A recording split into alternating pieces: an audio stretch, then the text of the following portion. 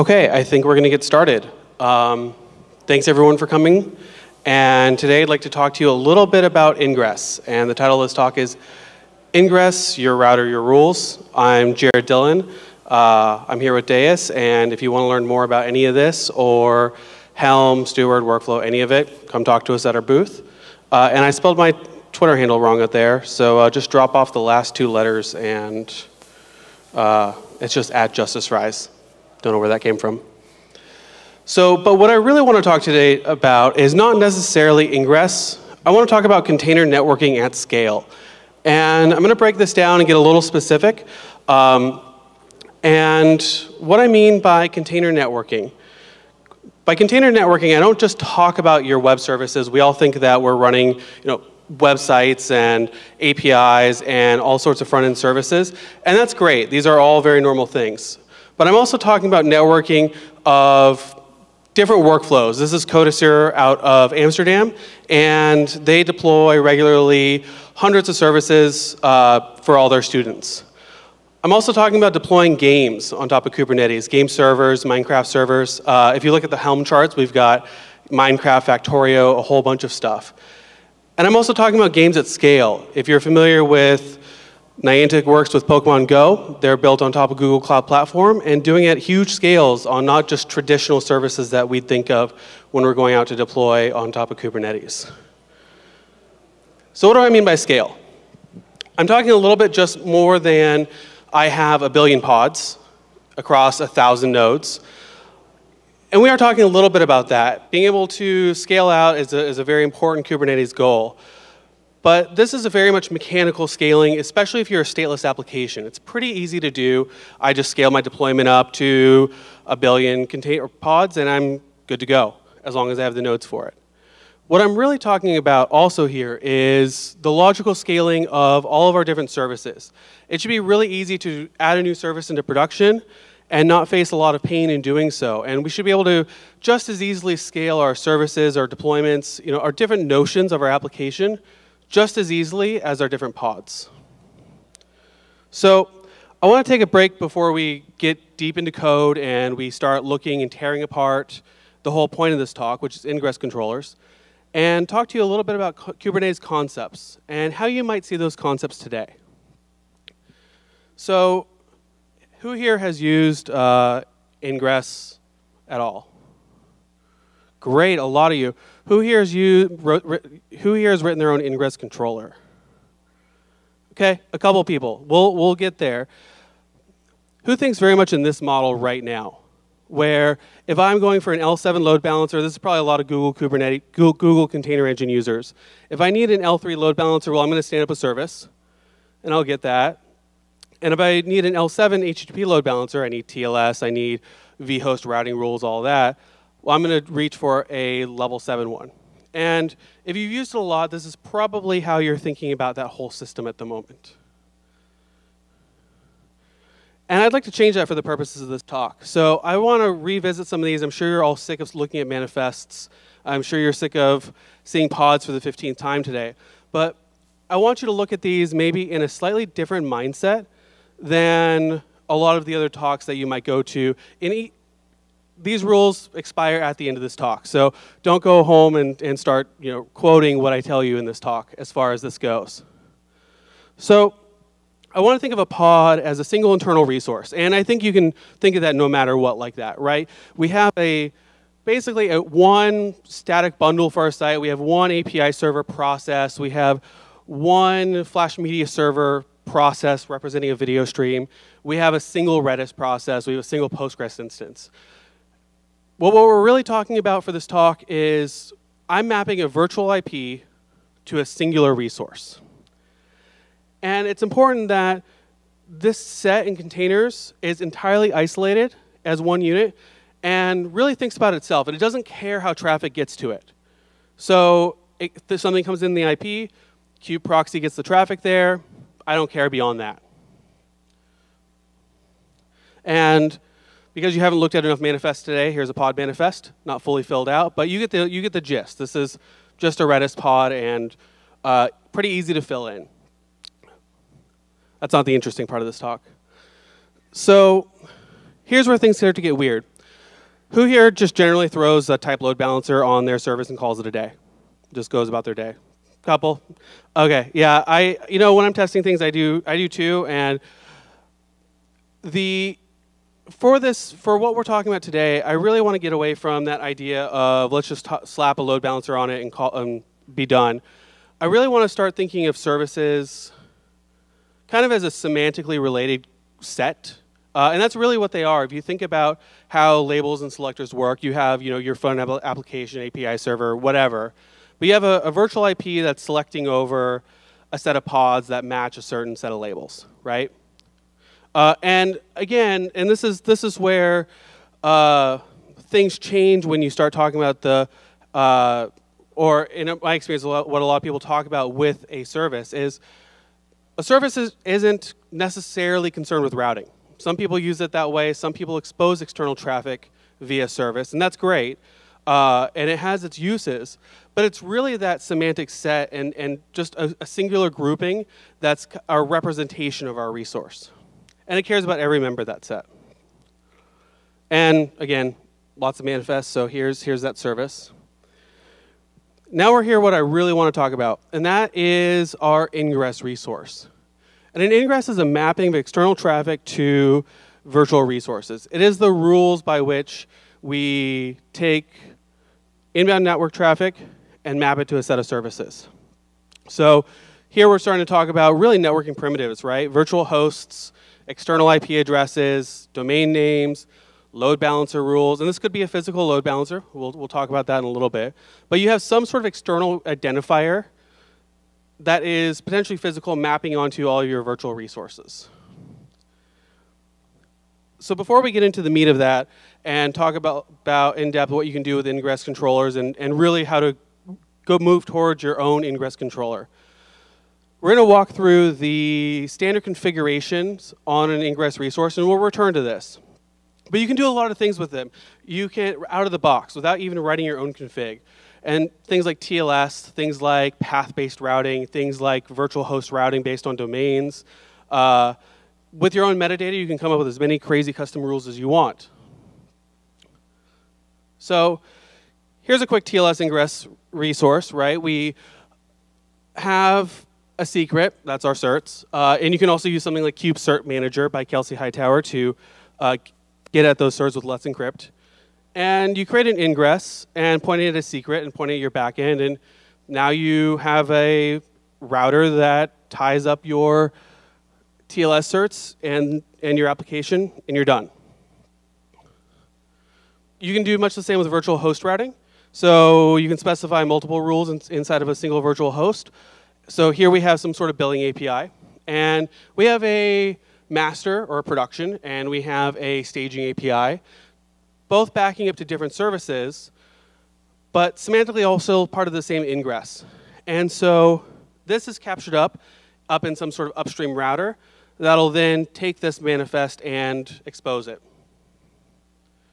We can do the same thing with path-based routing. So it's all pretty clear.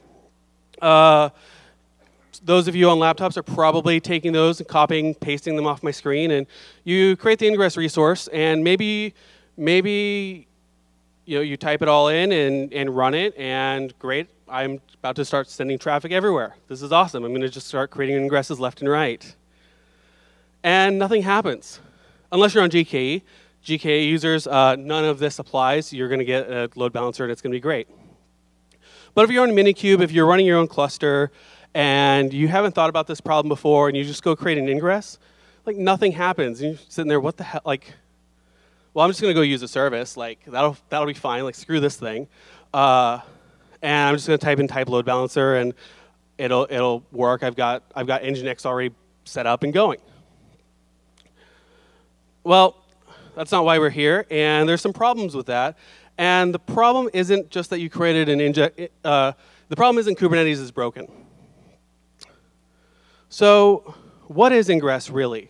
If we're talking about creating an ingress resource, it's a little bit different than just creating a service resource and things are done. Your ingress resource really are just the rules for routing your inbound traffic towards your cluster resources. And this is really important. it says nothing about how those rules should be applied. This is a very declarative API. It's not imperative in any way. And so I've just set up the rules, and most of Kubernetes works that way, so it should be pretty familiar. So before we get to the solution, why wouldn't I just use a service? I mean, we talk about how easy it is and just be done with it. And you can use a service, that's fine. But a lot of use cases end up where you bump up against the tattered edges of what a service can do pretty quickly. And that's because services are pretty limited. They're tied to the entire controller manager's lifecycle. And their routing rules are attached to that lifecycle of the service. I delete the service, it's gone. If I'm deploying a Helm chart, who's using Helm in here? A lot of you, okay. Check out Helm when you're done, and you'll see some Helm later on. But if I'm packaging up my entire application as a Helm service, and I have a service resource in there, and I go to delete or migrate, my networking is inherently tied to that chart. I change things around, and I've now lost my elastic IP. I've now lost my load balancer, and I have to make DNS changes. I have all sorts of problems. Ingress rules stand to decouple those networking problems from your application. And most importantly of this, we have what's called an ingress controller. And the ingress controller is a control loop that manages these rules and applies them in certain ways depending on what you're doing. So you have to have this thing running in your cluster. Well, services do that. Sure. But ingresses have some really big advantages over them, and I think I've alluded to a couple of them. But with services, you get a canned service type of load balancer, node IP, cluster IP, and whatever else the Kubernetes authors add in future versions. And this is really primitive, round-robin-based load balancing. A lot of people are probably okay with that, but there's other use cases for doing things like A/B deploys and bleeding traffic. And you may want to do that at the network level. You may not always want to do that via rolling deploy, especially if you're beginning to test out different types of applications, different features, you're flipping feature flags. You may not want to just rely on the deployment mechanism to do that for you. So we have our ingress controller, and instead, this runs separately from your Kubernetes master, and all these advantages are here, and you can deploy them all separately. But the big thing here is that, and I may have gotten myself out of order here, it's bring your own controller. If you stand up an ingress resource and nothing happens, it's because you didn't have an ingress controller, and typically Kubernetes installs don't ship with them. Google Container Engine does, there's a couple third-party services that do, but typically you just won't have that out of the box. So there's more upfront work, but you are able to write your own and define your own rules with that. And so when we create an ingress resource for the first couple times and nothing happens, it's because we didn't have an ingress controller to apply our rules to the networking fabric above our cluster. So it's important to note that this all runs separately from your Kubernetes master, meaning you can have 1 or 1,000 different ingress controllers depending on what you're doing. So let's deploy something. We're going to deploy an application called Croc Hunter. This has shamelessly been redistributed from another colleague of mine, Lachlan Evenson. And you can talk to him about Kubernetes and the crocs he's hunting. And it's built as a Helm chart. If you haven't checked out Helm, please do check it out. I use it heavily in the rest of this talk. We're going to deploy it now, and hope the live demo gods are happy with me. Is this all visible in the back? Great, OK. So I'm going to do a Helm install, our charts, our Croc Hunter. And one thing I'm going to do real quick before we do that is I'm going to disable our ingress. Now, just to throw some charts at you, these are going to be a little bit more dense than a normal chart just because it is templated with Helm. But the important thing is here, note that we have a standard deployment that you'd expect. And we have a service. Whoops. And we have a service. Nowhere in this service do we say, OK, it's a type of anything. And nowhere do we expose this to the internet on the node or anything. We're just going to create a service that bundles up all of the replicas of this deployment and represents them as that single semantic grouping I was talking about. So we're going to do a Helm install of that Croc Hunter chart. And here in a moment, we'll have it live on our cluster. So if I do a kubectl get pods watch and type it right,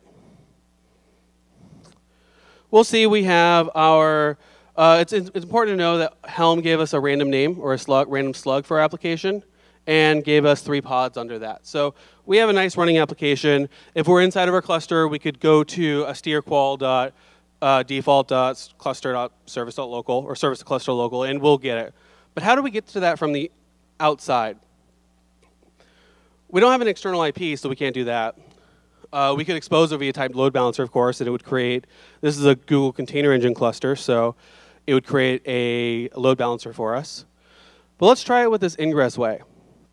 So here's our ingress resource for this. Again, fairly templated out. But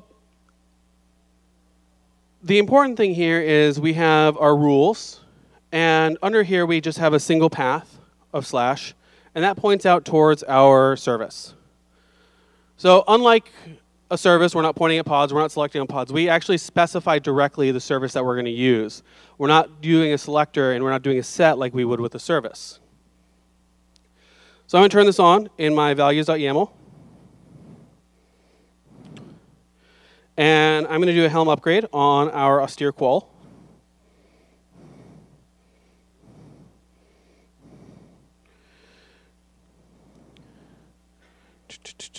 And change the name real quick.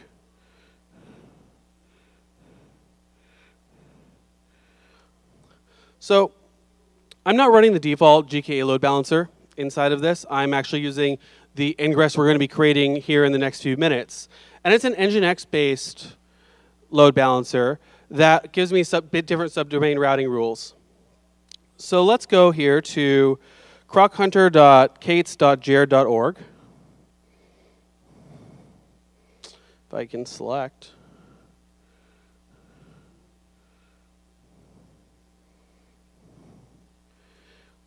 And it's live. It's up and running. You all can go there. You can spend the rest of this talk if you want hunting crocodiles. But you may want to watch what's happening instead of, I mean, it's addicting, but I'll keep it up the rest of the day. So, okay, that was cool. We got traffic to it by using an ingress. And more importantly, after we defined that role, it was picked up by some sort of ingress controller. So let's walk through writing a basic Nginx controller. If you're not familiar with Go, that's okay. I've kept this pretty simple and austere, and we'll quickly talk through everything. It reads well enough.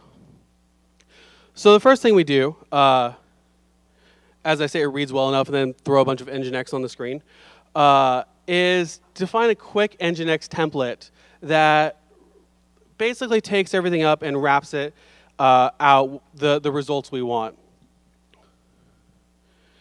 From there, all we need to do is use a standard Kubernetes client to get our handle on our ingress resources and make a client, and just start parsing them for whatever namespaces we want.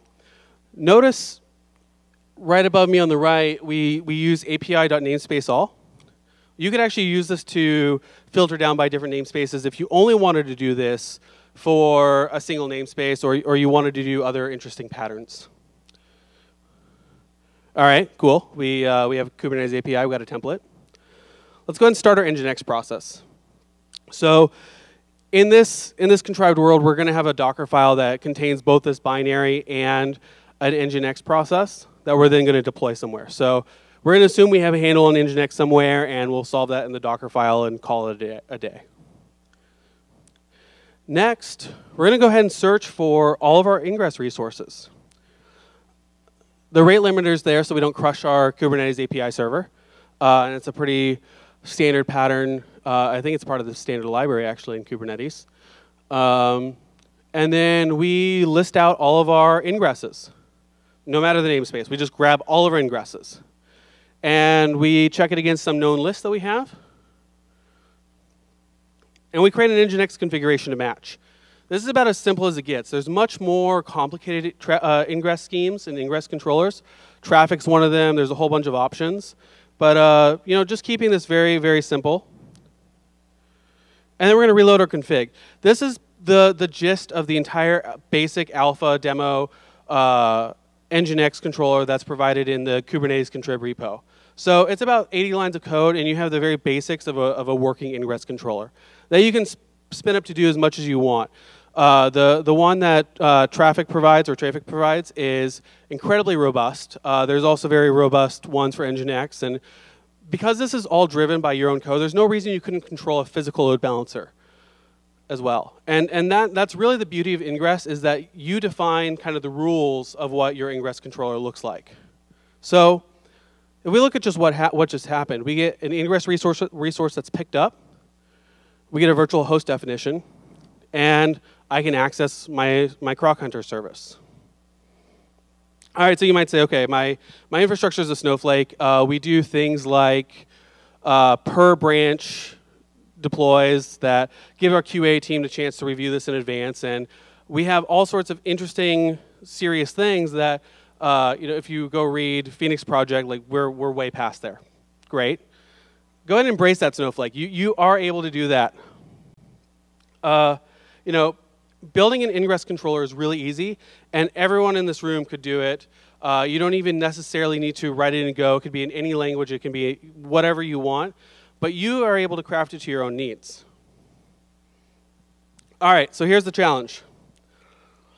And because I didn't want to test the live demo guards too much, we have our ingress controller up and running already. But we want to deploy Croc Hunter in a slightly different way. We want to do it based on our CI pipeline setup. And really get it into a setup where our developers can make as much progress as possible without being deterred, and then get those results to our QA engineers, again, without being deterred and being blocked. So we'll start off. Master is our root domain, and it's open.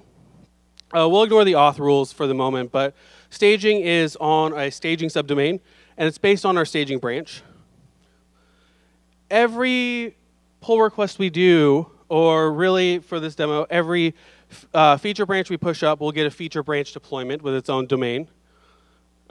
All this controlled by CI, and the developers don't hate themselves at the end. So we're going to need our ingress controller and an ingress. Now, for this, I'm using BuildKite. We have a couple other options that we can show you. We have some good demos of Jenkins, and really this can fit into whatever CI system you're using. But I've just chosen BuildKite for the purposes of this. So we're going to take and add some stuff into our Croc Hunter app. We have some typos down here and some issues. And we're on the master branch right now. So I'm going to go ahead and check out. We'll just call this add KubeCon to it. And I'll stash first. So, all right, we're on our feature branch. Now I'm just going to go ahead and make some adjustments.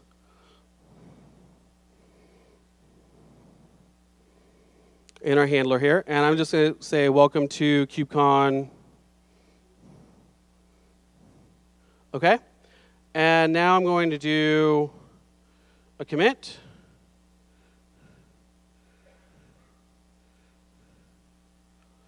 And we'll add all first. And then we'll push.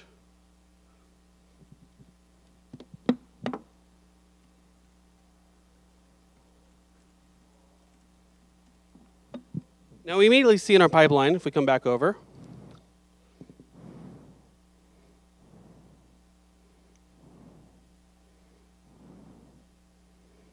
if I push it to the right branch. So I'm going to push our remote branch.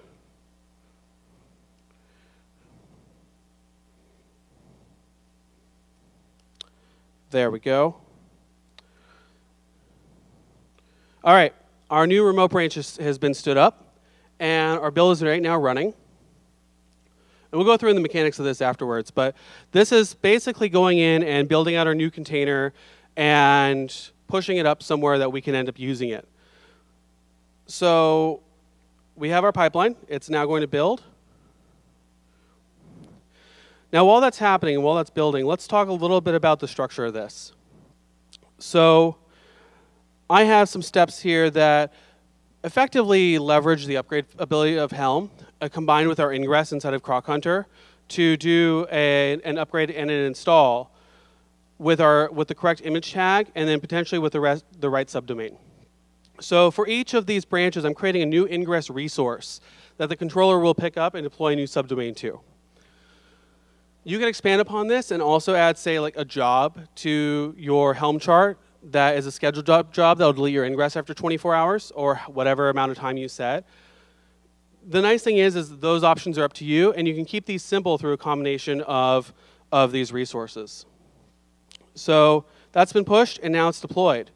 So now if I go to add kubeconnew.crochunter.cates.gerred.com, we have our new deployment with that update.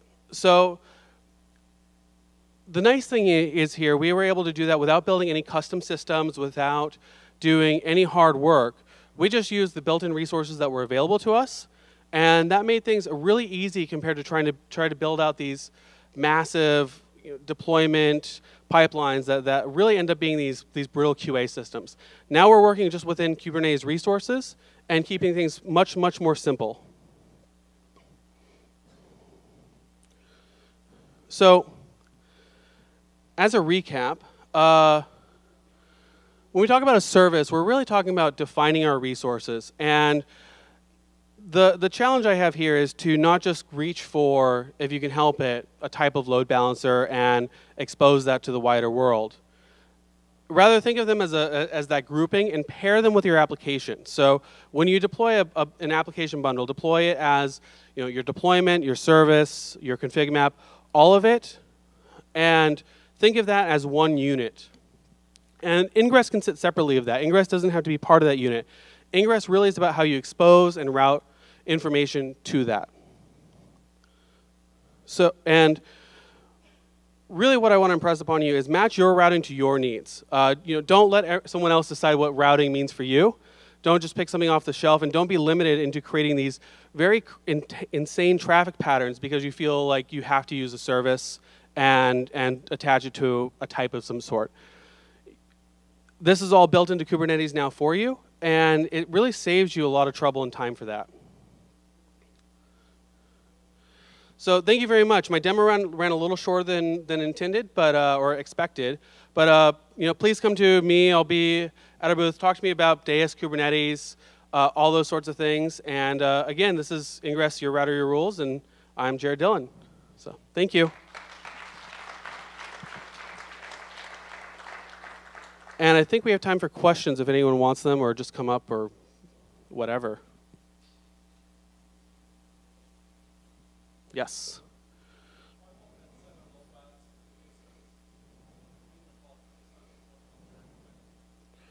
So let me repeat the question. If you want L7 load balancing between your pods, what would I recommend? Is that correct? So it depends. If you're using Google Container Engine, I would just recommend the build. And you're talking about single service, multiple pods. Even multiple services on the same route? Yeah, are you talking about or are you talking about different, do you want load balance between services or pods? Between services on the same VLAN. You would probably have to set up an Nginx config to cover that, and then you could do it with Nginx. You just make sure you have some sort of metadata in there so that they all get picked up into the same server or the same backends, and then that should cover it. Hack the Nginx one. Yeah. I mean, you could absolutely either fork one of the an existing one and do it pretty easily. You would just have to adjust the template. I can walk through it with you too. That's a good question. How is the Deis router different? So the Deis router currently is not an ingress controller. It just sits separately. I believe it's on our roadmap to enable it so that you could use it as an ingress controller if you want to. But there's a lot of plans around that. So Right now, it just sits as a pod with a service in front of it, and then it routes from there.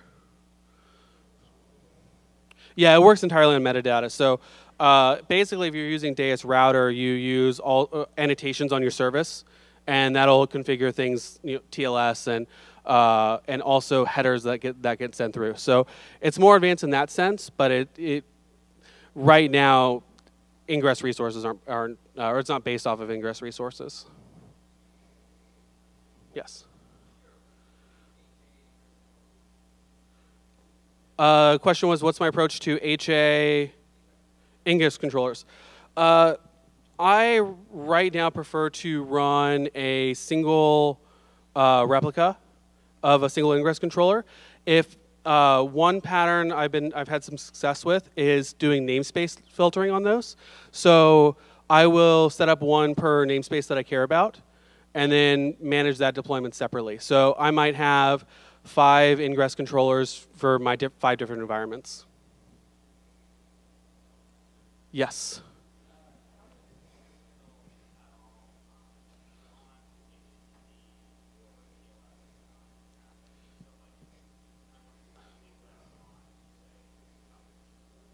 Sure, that's a great question. How does Ingress handle non-HTTP traffic, such as SNI-based traffic, or Telnet, or UDP, or any other protocol that's not that standard?